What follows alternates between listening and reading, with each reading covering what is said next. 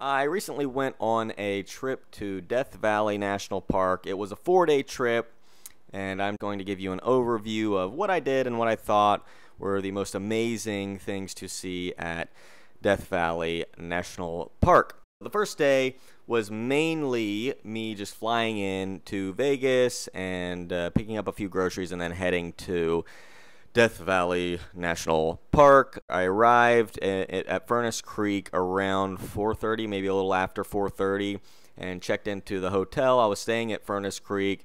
I opted for the ranch at Death Valley, and I stayed at one of their newer lodges. It was between that and just a standard room at the inn, but it had everything that I needed, and I didn't need the added luxuries of the inn, just me being by myself. I'm there to explore the park anyway. That first day, I basically checked into the hotel, and I actually drove through to Mustard Canyon in the dark and sat there and stargazed for, maybe 45 minutes or an hour. But it's a great place to stargaze, Death Valley. The next day, I planned to go to Zabriskie Point, and I had researched that you can hike up the Golden Canyon Trail and get to Zabriskie Point from there, and it's much less crowded than actually going to the main Zabriskie Point viewpoint. So I did that. I woke up and I got to the Golden Canyon Trail at 6 a.m. It was still dark out. I started hiking up. I had to use my phone as my flashlight to actually see things, and it was a little bit scary when it's dark. It's scary in this place when it's dark, guys. I'm just letting you know. So I'm hiking up, and around 6:30 it's basically light out, and I can see everything just fine. And I get to a certain point, and I look back, and I'm like, oh my God, that's Zabriskie Point, and it's so beautiful. There's this beautiful sight, and I sit there for, I take pictures and video, and then I just sit there and taking in the view for about 30 minutes. That wasn't Zabriskie Point. It was just as beautiful because I went back later and saw Zabriskie Point. But I continued the hike through the Golden Canyon Trail and circled through the Gower Gulch, and there were a lot of great places to take pictures. It's such a photogenic hike, that loop there. And basically, you can make the loop from the Golden Canyon Trail through the Gower Gulch and then back to your car. And the Gower Gulch, I thought, was the most amazing trail that I went on in the entire park.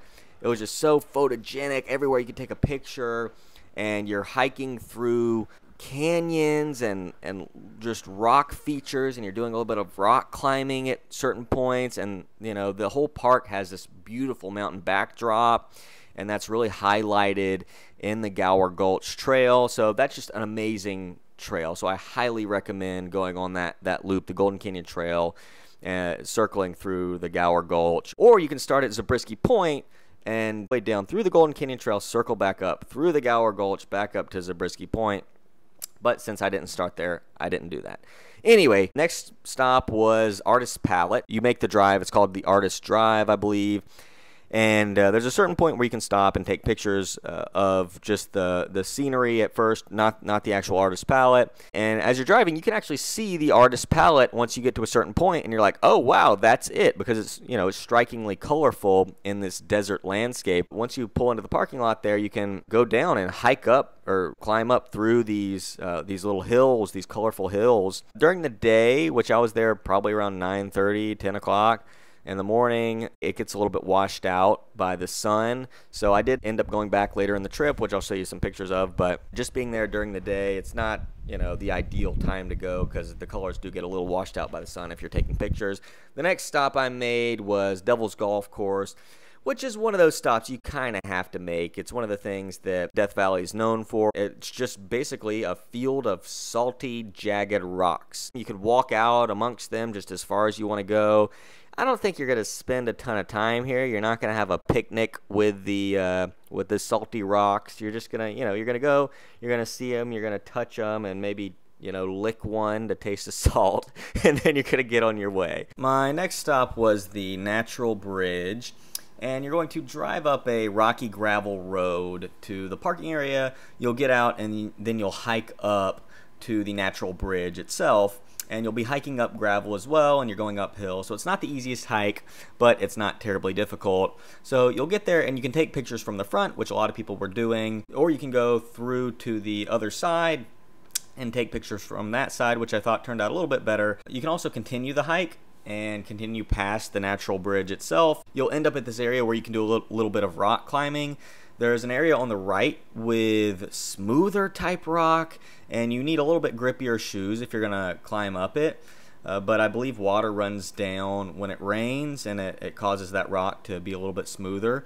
So you'll climb up there, and you'll get to a certain point where a rock has fallen in between two sides of this little miniature canyon, and it's almost a little bit scary going underneath it because it's a humongous boulder and it could crush you to death.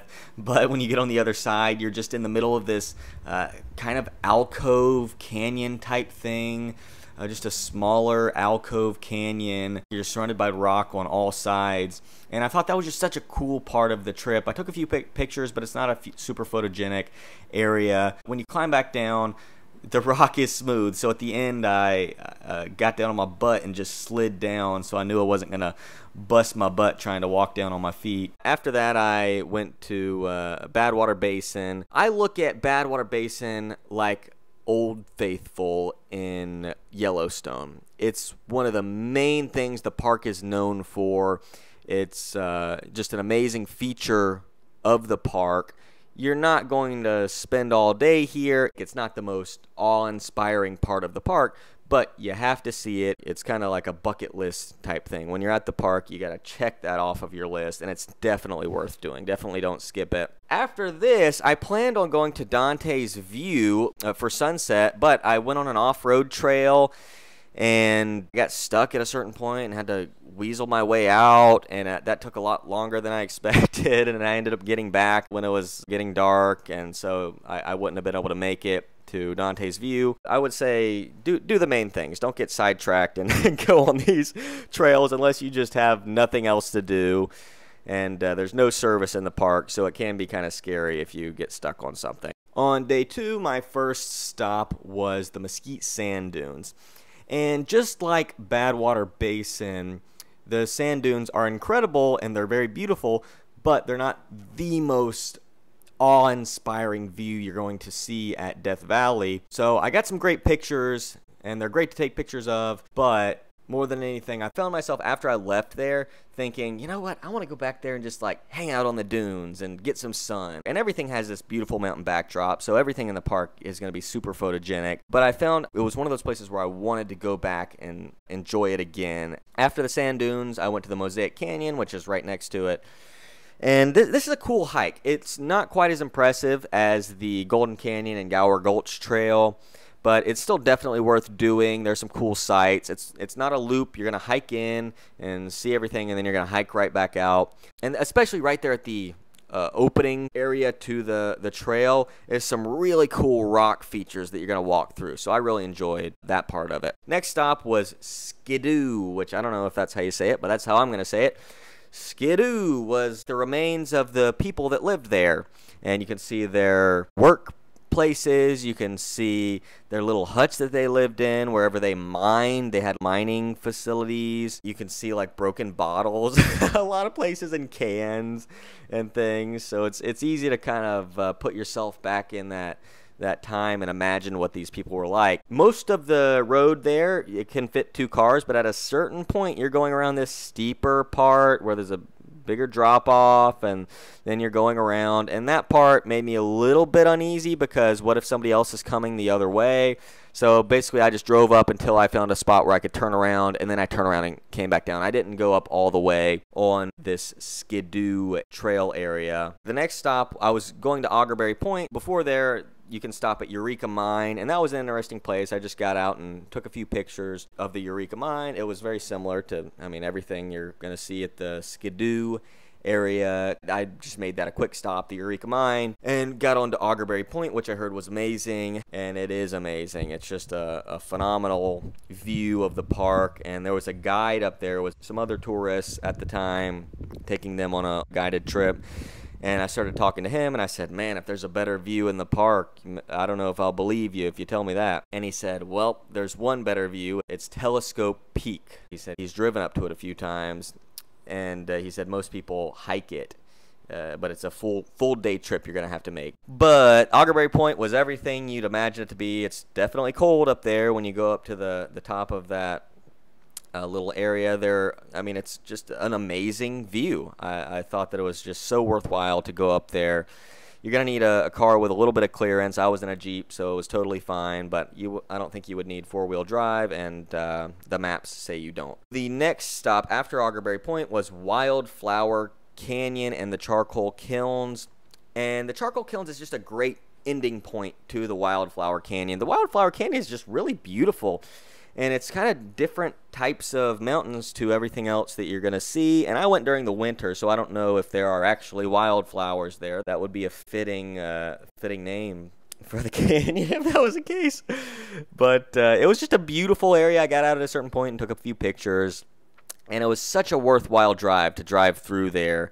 I thought it was such a great area. And the charcoal kilns were just a cool ending to it. You can actually hike up to Telescope Peak at the charcoal kilns. It was snowy and icy at that point, so if you're going to hike up during the winter, you're probably going to have to hike through some snow. Day 3, I did Dante's View at sunrise, which was probably the best view that I saw. And I didn't see Augerberry Point at sunrise. I'm sure that that might have taken the cake if I had seen that at sunrise, but Dante's View at sunrise was just amazing, and it was super cold up there on that peak. If you're going there during the winter, if you're hanging out at Furnace Creek, it's probably going to be 65, 70 degrees and sunny, but if you're up at Dante's View, it is shockingly cold and windy. The wind is just unrelenting.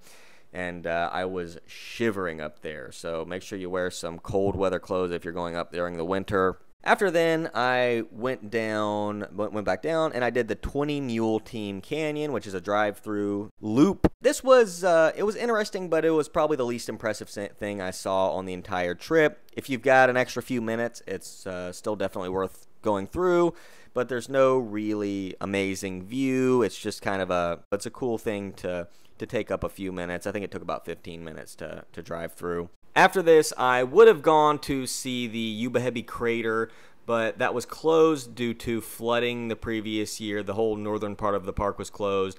So I did have to find a few things to do to fill in a little bit of time this day, but it wasn't that difficult. So after that, I went back to the hotel and had a meal and hung out in the sun for maybe an hour or two, and then I got a little antsy, so I went to Zabriskie Point, the actual Zabriskie Point, not the faux Zabriskie Point that I thought I was at, and did that hike there. And I ended up going back the next day at sunrise before I went back to the Vegas airport.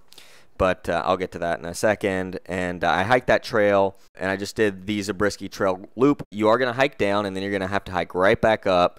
So that's how that trail goes. It's definitely cool. It wasn't as amazing, I think, as the Golden Canyon or the Gower Gulch, but it was still definitely a cool place to hike down through these Badland mounds. I took my time with this because I only had one more thing to do that day, which was to go back to the Artist's Palette to experience that during sunset and to get some better pictures when the colors weren't all washed out by the sun. I actually went a little bit early to the Artist's Palette so that I could walk amongst the colorful mounds and climb up through them and see all the different colors up close, which was a really interesting experience, and I would definitely recommend that.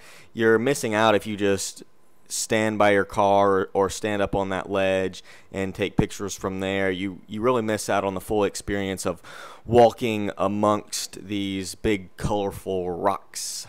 I ended up climbing up on a big rock right at sunset and taking pictures from there, and the pictures turned out much better than they did during the day when the sun was shining down. That was the final thing I did that day. The next day I was flying out that afternoon, but I did want to stop by Zabriskie Point at sunrise just to see it at its full glory and to get the best pictures that I could.